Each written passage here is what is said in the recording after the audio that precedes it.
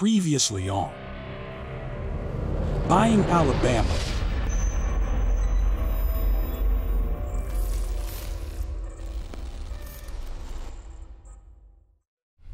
Is the floor secure enough for our buyer to go in here?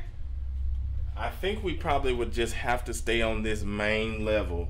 Do not enter into any rooms because we may be having to pick you out of a hole. Oh my God. Yeah. Oh my God. What is that?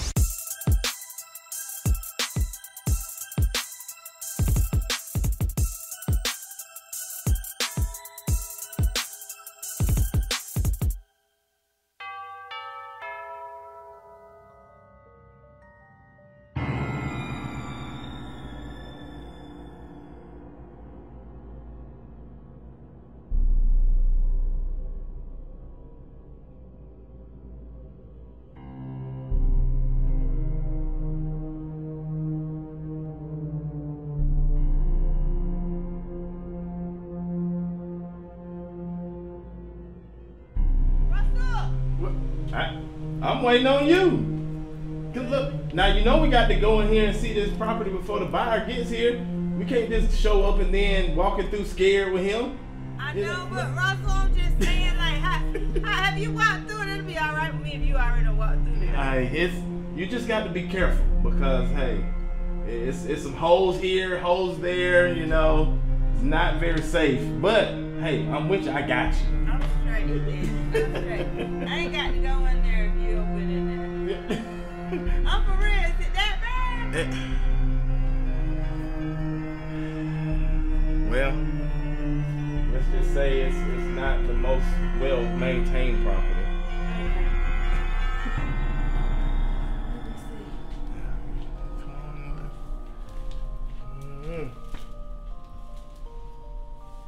Yeah. Is the floor secure enough for our buyer to go in here? I think we probably would just have to stay on this main level. Do not enter into any rooms because we may be having to pick you out of a hole. Oh my God. Yeah.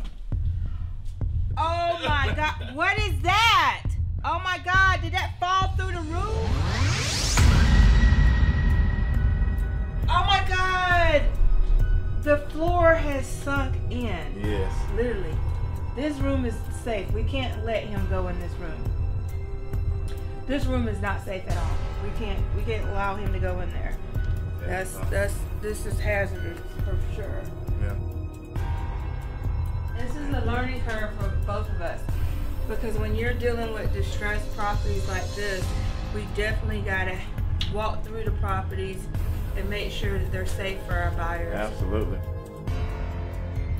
Walking into a dilapidated home could be very dangerous. There are many risks at hand. Unstable flooring, the roof could give, stray animals, sometimes even squatters. You have to be safe at all times. Because this one has a lot of structural issues to it, we gotta be definitely careful going in. We've already walked in the property and reviewed it, so make sure that you're, that you're close by and while you're previewing the property. Because we definitely don't want you to fall in. And one of the rooms is actually the ceiling had fell in and the floor has fell in too as well. So you may remember this investor in an earlier episode, explaining how he feels when walking into a distressed property. When I walk into these properties, I take it as a challenge. Okay, well, what can I do? And then I start picturing, okay, I can do this. How can I make this place more beautiful so that way whoever comes in can really enjoy it for a long time? This proves the old statement to be true. Another man's junk is another man's treasure. Just listening to the ideas flowing from the investor from the walkthrough was amazing. I'm gonna open this up. okay. That's gonna be a kitchen right there. Okay. When you walk in, Yeah. this is gonna be the living room right over here. Okay. That's gonna be one bedroom. We're gonna have an opening right there. Dealing with these homes, you have to have a vision, seeing it for what it could be. The investor seems to like the property and already has a plan on how to move forward. Time to get with the sellers and get the ball rolling. After coming to an agreement with both the buyer and seller, we made it to closing day. Time to get the paperwork signed. The closing attorney is Charles McDougall. He carefully goes over every document to make sure everyone has a full understanding. After dotting every I and crossing every T, the deal is sealed. And we can now turn the investor loose on his new property to see what beauty he is going to make of it.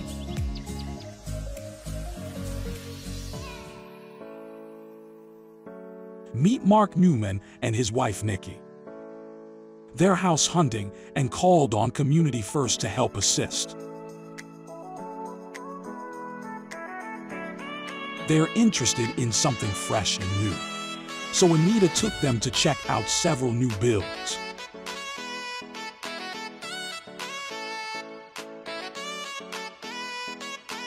In buying a home, Anita always sticks to her guns by telling the clients to take their time. This will be the largest note in your life.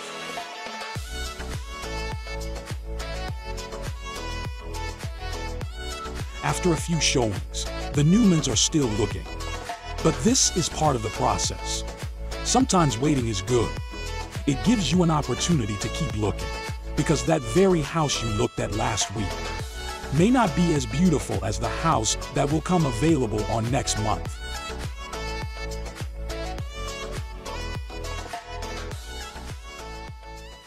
Meet Marion Walker. He and his wife are previous home buyers of Community First. Anita loves repeat clients.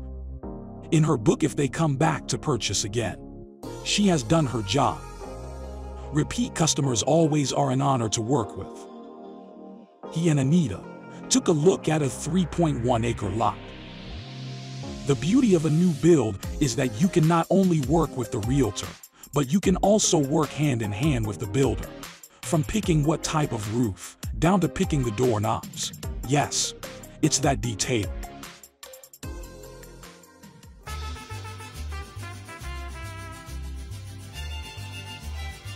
Let's go back to last episode, where we had an investor ready to put an offer in on the Old Mexico building. We're overly excited about the great food and culture he's about to bring to Dothan.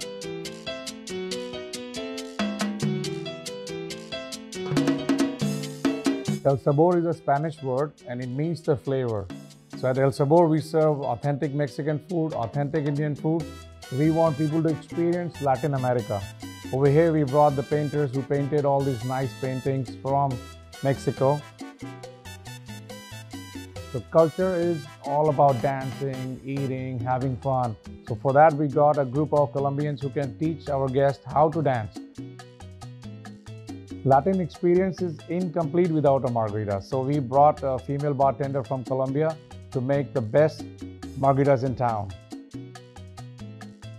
I recommend my guests to try a margarita called Valiente, which is made up of beer,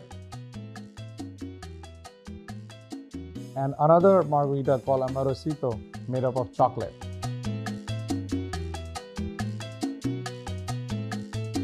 I'm bringing authentic Mexican food to India, and all this is my grandmother's recipe. I would like to all my guests try the California burrito with the homemade salsas, especially with the cheese dip.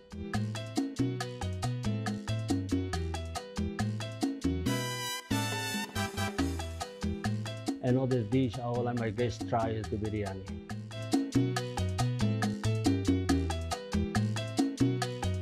Well, good news. The offer was accepted, and today is closing day.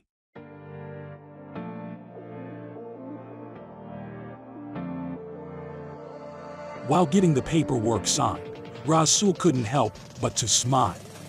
Not only for the sale, but knowing it will be another great gem for Dothan. Another profound business, providing jobs, excellent food, and a peek into another culture right here in our amazing city.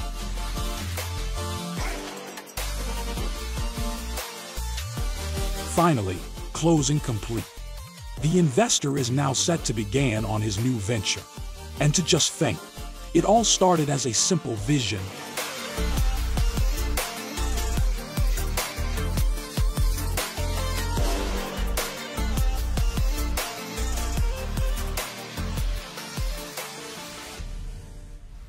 Here we meet the Pughs.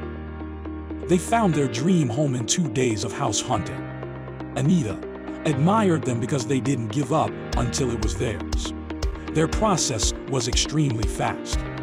Before we knew it, we were at the closing table, where Cliff Mendum was the closing attorney. They were also accompanied by the seller, which was represented by Miss Crystal Dukes of Keller Williams Realty. How did your experience go? It was great. I mean, it was like signing your life away. And it was fast. Yeah. That's what I be telling people. When you got all your stuff right, it goes just like Yeah, it it did. did.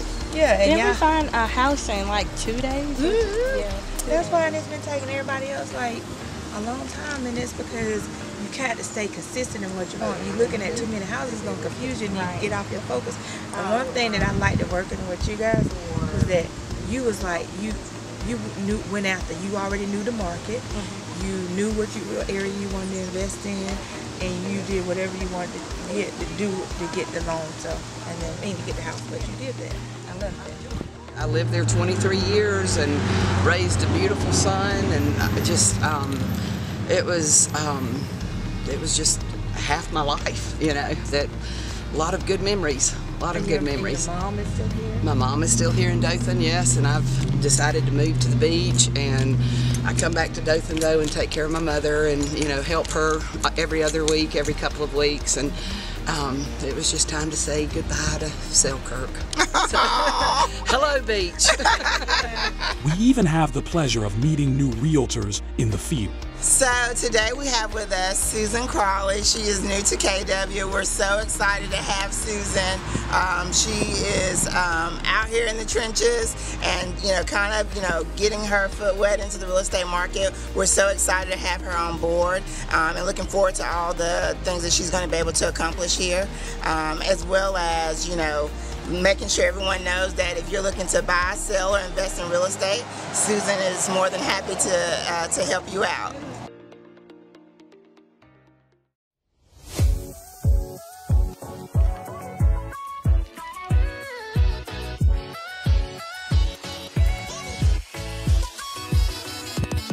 With tons of things happening in the real estate world, Anita has still been molding and shaping her most prized possession, the Community First Real Estate Building.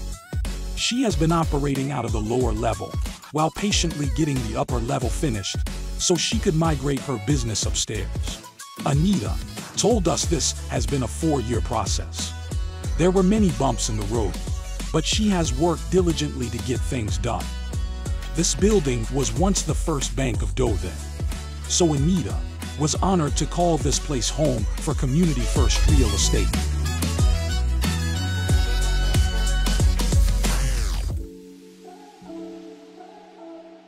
Now let's rewind back to the very first episode, where we met Mrs. Janice Jackson.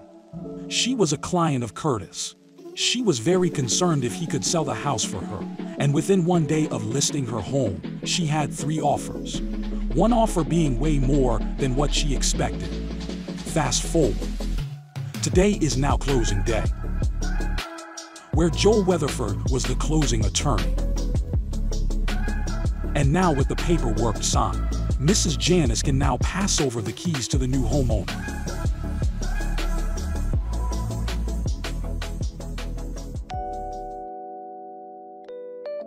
I'm very nervous. I was nominated for Small Business Person of the Year, and I'm about to go in for initial interview. So, praying and trusting God. As you may have heard, Anita was nominated for Small Business Person of the Year. She was shocked and elated all at the same time. Being community-driven is second nature to Anita. So when someone acknowledges it, she's often caught by surprise because she feels like it's a part of her. almost like someone rewarding her for breathing. She looks at it like it's something she is supposed to do. Although she didn't win, she was grateful to even be nominated. This further proves that hard work and dedication doesn't go unnoticed. To her, it's another win for her company. Community first.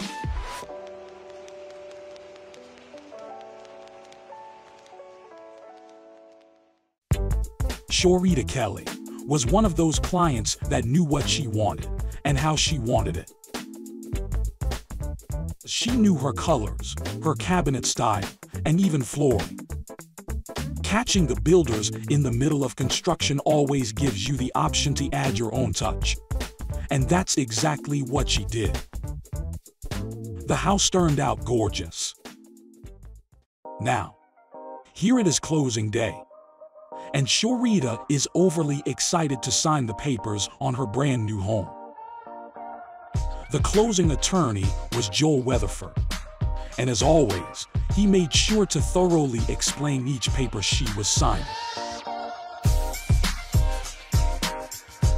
Each closing is different, but all the same. It's a joyful occasion, knowing when you leave the office that you are now the owner of a new home or property. Whether it's a home to raise your family or land to build your business, it's always a great feeling.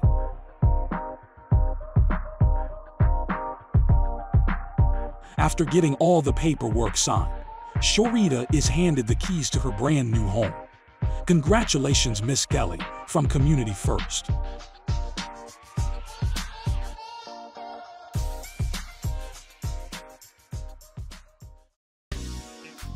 When meeting Miss Tamika and Patsy McGlon, they were looking to grow their home and actually have more square footage.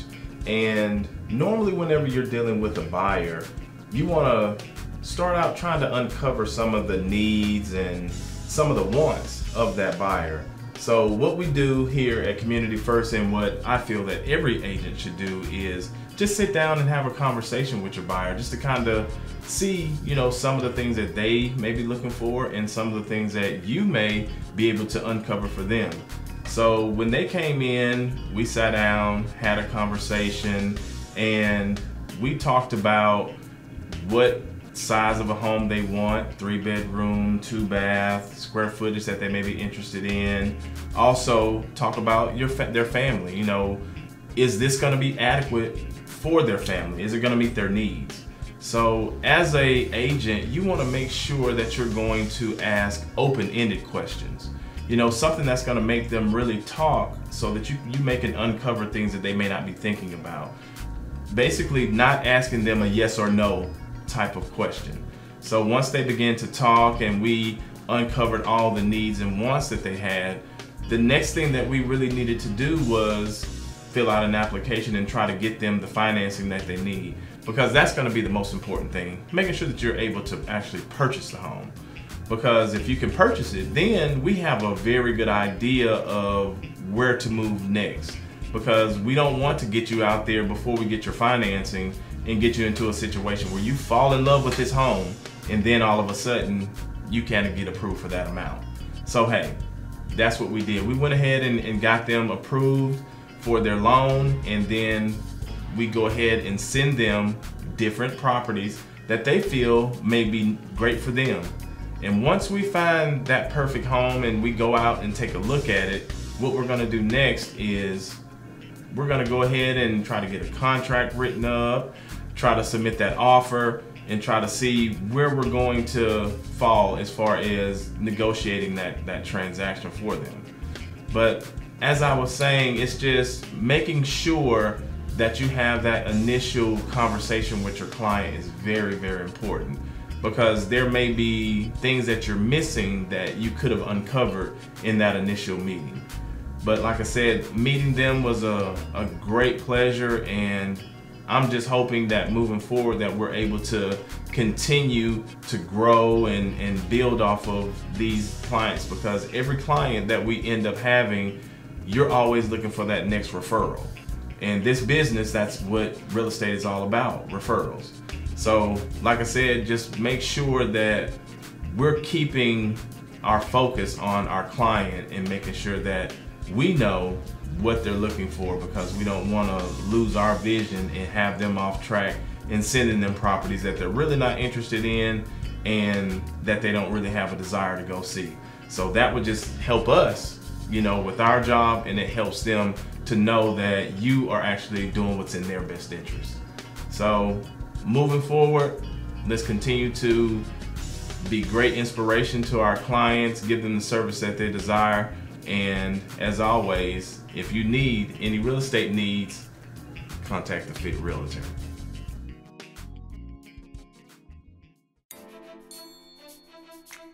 Anita had the opportunity to be a guest speaker at a local business mixer, along with one of her great friends, Desmond Douglas.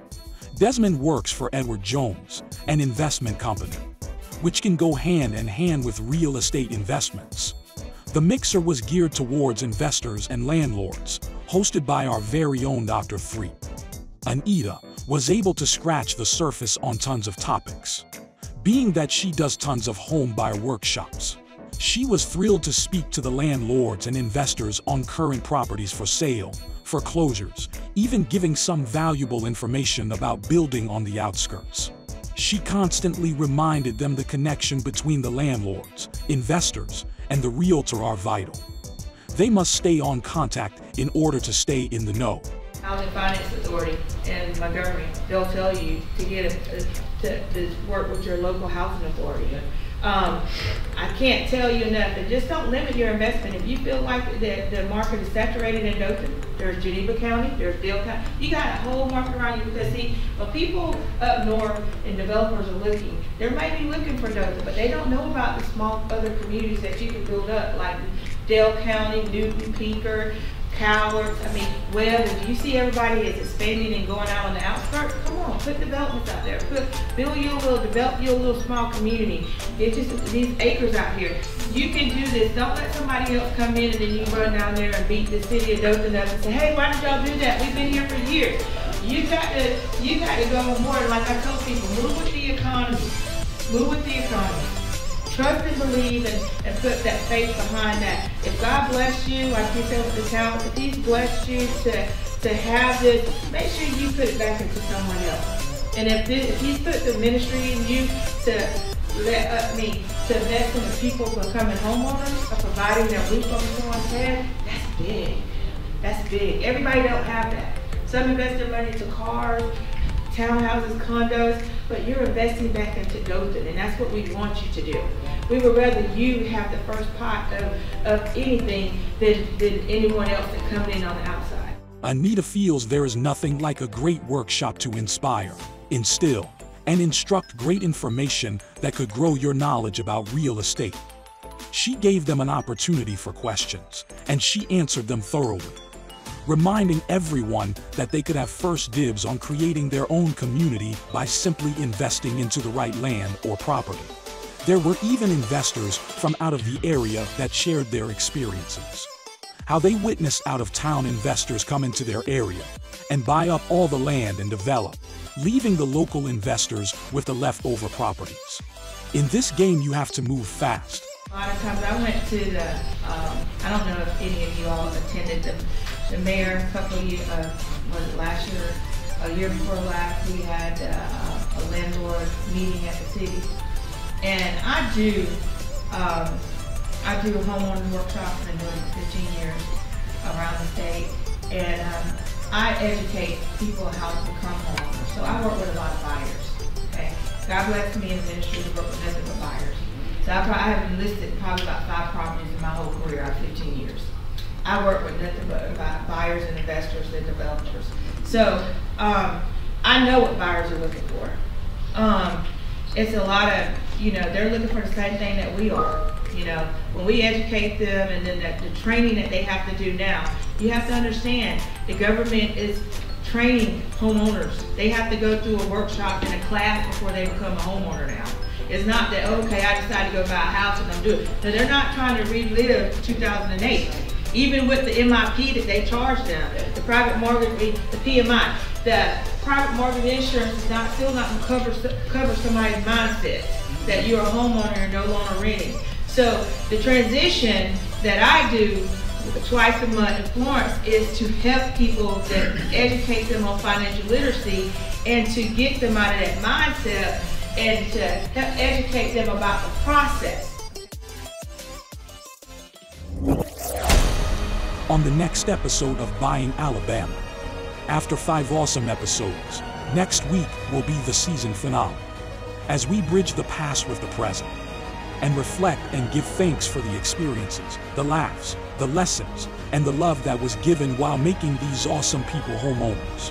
Episode 6 will be epic. So join us next Sunday for the season finale of Buying Alabama.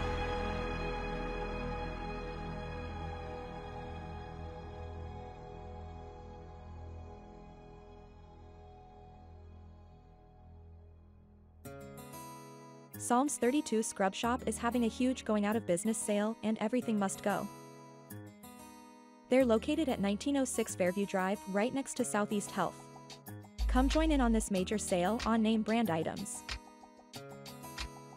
Cherokee, Infinity, Lawn Dew, Vera Wang, Marilyn Monroe, Polo, and more. All types of scrubs and hospital shoes. Psalms 32 is going out of business. So here is your chance to stock up on your favorite name brand scrubs. Again, Psalms 32 Scrub Shop is having a huge going out of business sale. Be sure to stop by and catch these deals. All types of scrubs and hospital shoes. That's Psalms 32 Scrub Shop. They're located at 1906 Fairview Drive, right next to Southeast Health. Come join in on this major sale on name brand items.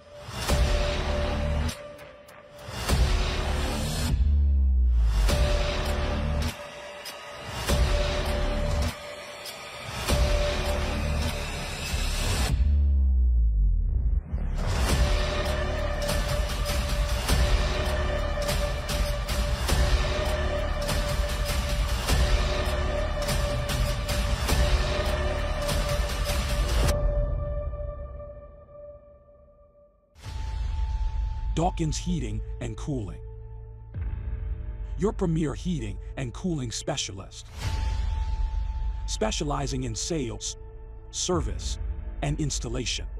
No job too big or small. Commercial and residential. Call Mike today at 334-798-8525. Dawkins Heating and Cooling. Keeping you warm in the winter and ice cold for the summer. 334-798-8525. 334-798-8525 for an estimate.